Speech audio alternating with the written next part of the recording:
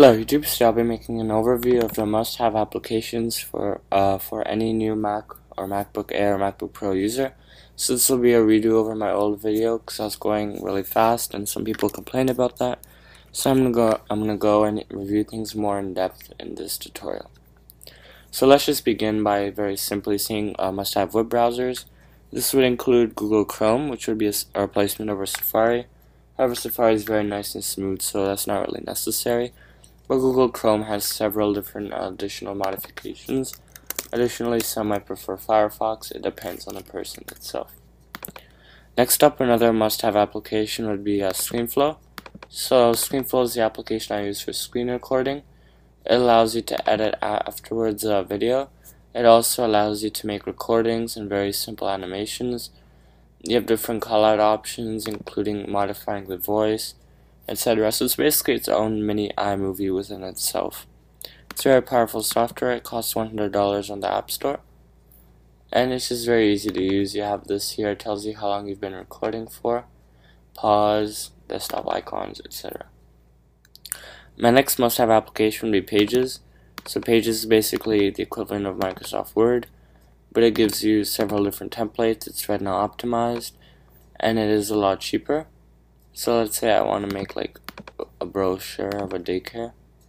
You choose the brochure, and here's the interface. Now this is the older version because I prefer the older version over the new one, because the new one basically removes some of the features, hence why you might have a 2-star review on the Mac App Store.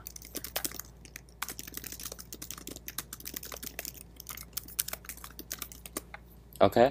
Then you have the options to export as PDF, Word, RTF, ePublication, etc., etc.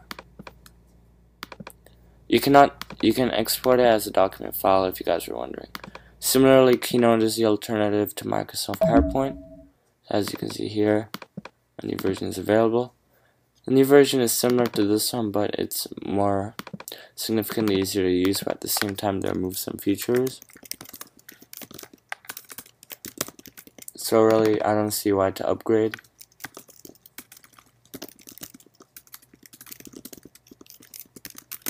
So yeah, it's not worth it.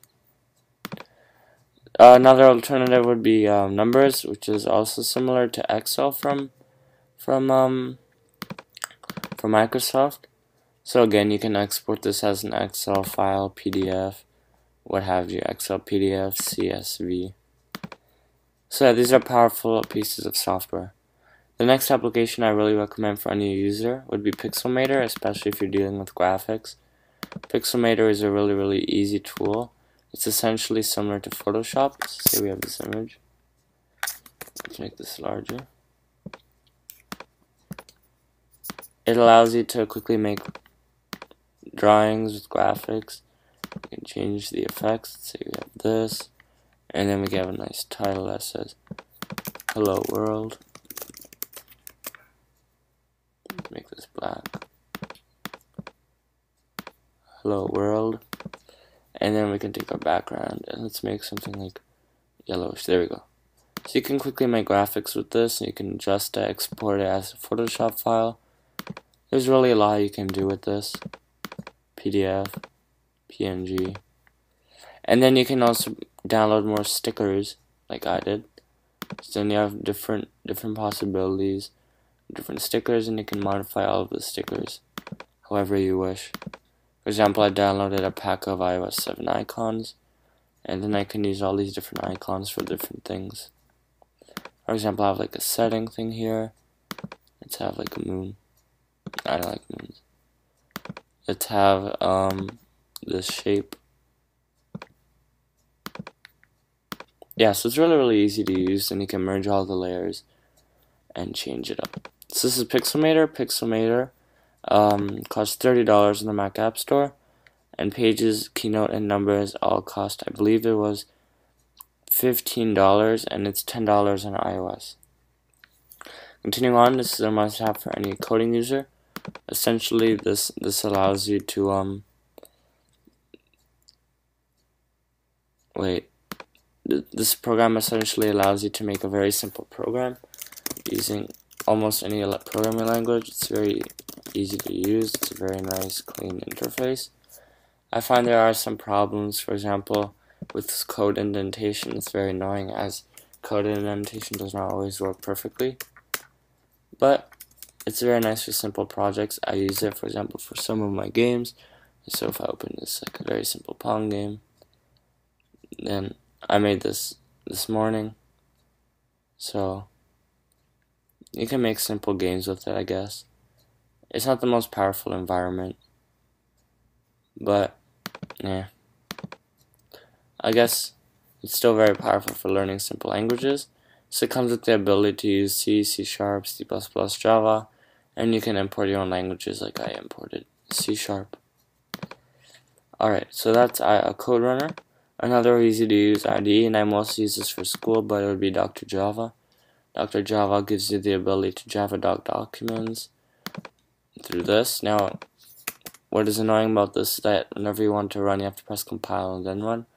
But it gives you the ability to use JavaDoc. It's not really a useful thing if you have Eclipse, which is much better for programmers. Let's head over to my applications, and let's see what else I have in here. So Coconut battery is a must-have. It essentially provides an overview of your battery health. So you can see here my battery health is at 85%, which is very, very low. 89%, sorry. But I charged my laptop 270 times. So that's a lot. And then it tells you your temperature, load cycles, the age of my Mac. So my Mac's 18 months old. You can say happy birthday once it's 24. And then it tells you the battery usage. So that's Coconut battery, which is a free application. Next up, and I really recommend this, is GFX card status. You can manually change whichever graphics card you're using. So you have a MacBook Pro Retina, you can change it to discrete or integrated graphics. So integrated graphics would save battery life, and then discrete graphics would give you more performance. Right now, since I'm recording ScreenFlow, I want as much performance as possible, so I'm going to use the discrete graphics card. Let's just keep it on dynamic switching because it's generally accurate. But this way you have some control over what your Mac is using. Another application I'd recommend, now this isn't very useful, but CPU LED just tells you if your CPU is being used, and then you can change the different icon sets and temperature scale. Another must-have application would certainly be free memory. Now I've used this on my channel several times. It essentially frees all the inactive memory. Now it's going to save quite a bit of memory.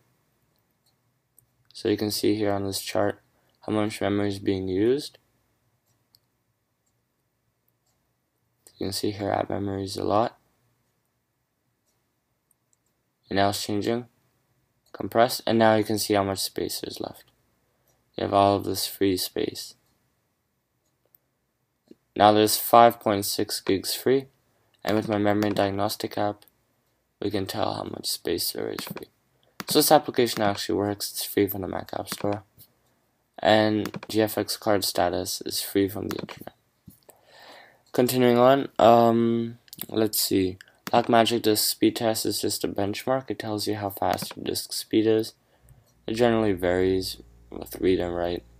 It feels like my Mac got slower for some reason. Not quite sure why, but I guess it's from the decay of the solid state drive. So yeah, these are my Mac performance SSD. And let's continue on. Back to my apps. If you have an Android, you'd want Android file transfer, so you can transfer your files from your Samsung or HTC, whatever you have. ClearDay is a nice application. It tells me the weather using a nice interface. And then I would always have the weather up here, which tells me in Toronto, oh look, there's haze today. And it quickly tells you all the information, even when you close this big app. So it's always up there for me to know if I'm going outside, what temperature is it, and do I need a jacket or whatnot. Another application I use a lot is Parallels Desktop. Now this depends if you're actually going to use it. This is a pretty expensive software. Essentially it allows you to run different virtual machines. So here we see I only have Windows XP because I took out the other ones since I don't use them, but I have them on a flash drive, so I can just open them up from a flash drive. This allows me to run video games from Windows XP. I can customize how much RAM it's using. This is really my alternative to Boot Camp, because I don't really have the time to switch over to Boot Camp every day. So this is really fast, turns on fast. And then you can see here I just have some Visual Basic, Visual Studio, Google Chrome, etc. And then you can make this into a smaller window. Virtual machine. Exit full screen. And now I can have this side by side with something else. Just have this like that. And then I can have it beside my computer.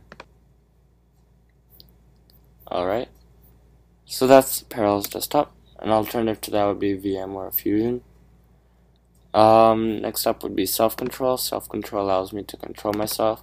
So I can block, I can pretty much block any website except these for 1 hour. So let's try to do it for 15 minutes. You enter in your password. And then for 15 minutes, you won't be able to access anything. Okay, so next up, Google Earth is just an overview. It's like Google Maps, basically. Continuing on, this is a free memory application. Monolingual saves a bunch of space by removing languages you don't really use. So let's see, I don't really use Croatian, Czech, Dutch, Danish. I do use English from Canada, so I do use that, but I don't speak Finnish. No Greek, no Hebrew, no, maybe Hungarian.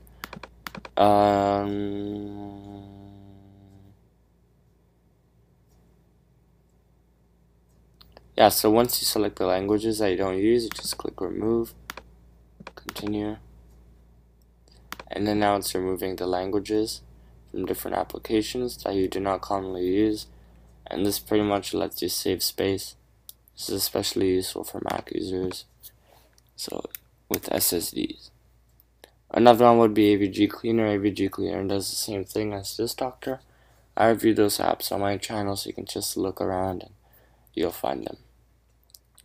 So yeah, these are pretty much my must-have applications for any new Mac user. I hope you guys enjoyed this video, and please like this video if you liked it, and comment below your favorite app that you saw in this video. Thanks for watching, and I hope you guys enjoyed.